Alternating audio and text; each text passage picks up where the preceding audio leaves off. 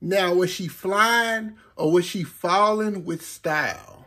Kind of hard to tell. With that being said, I will be reviewing Wonder Woman 1984. So Wonder Woman 1984 is an adventure/action movie that came out December 25th, 2020. So Diana Prince been living a quiet life among us mortals in the 1980s. And this is the era of excess and the pursuit of having it all. So Diana Prince have come into her full powers, but she maintains a low profile by curating ancient artifacts and performing heroic acts incognito. But soon, Diana has to muster all her strength, wisdom, and courage to go against Maxwell Lord and the Cheetah, a villainess that possesses superhuman strength and agility. That's pretty much the breakdown of this movie.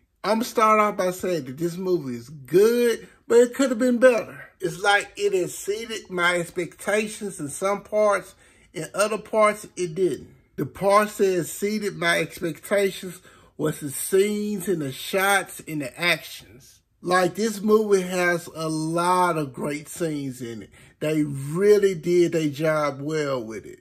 And the action was great. It kept me entertained. It kept me involved in the moment.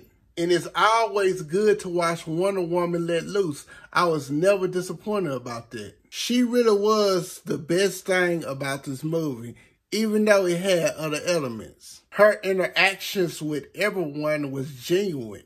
The chemistry was there. And I enjoyed watching her saving people, connecting, talking, and opening up about herself. And it was good seeing her reconnect with her old boyfriend. I think the movie did an excellent job justifying why he was alive, and it made sense that he was there. And I love the chemistry amongst Diana and Steve.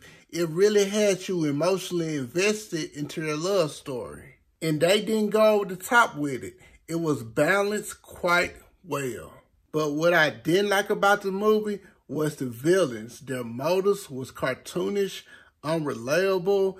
It just didn't seem right. How they interacted and carried themselves made me feel like I was watching the movie. Like, the villains could have been better and could have had legit motives. And that fight scene with the cheetah could have been better lit.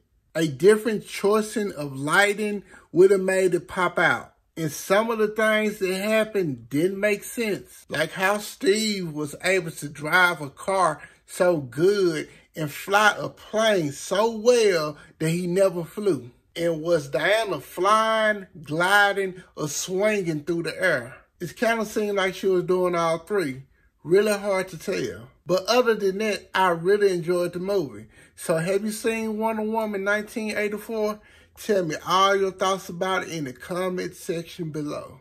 Like, comment, subscribe, and share. Follow me on all my social media, and have a blessed day.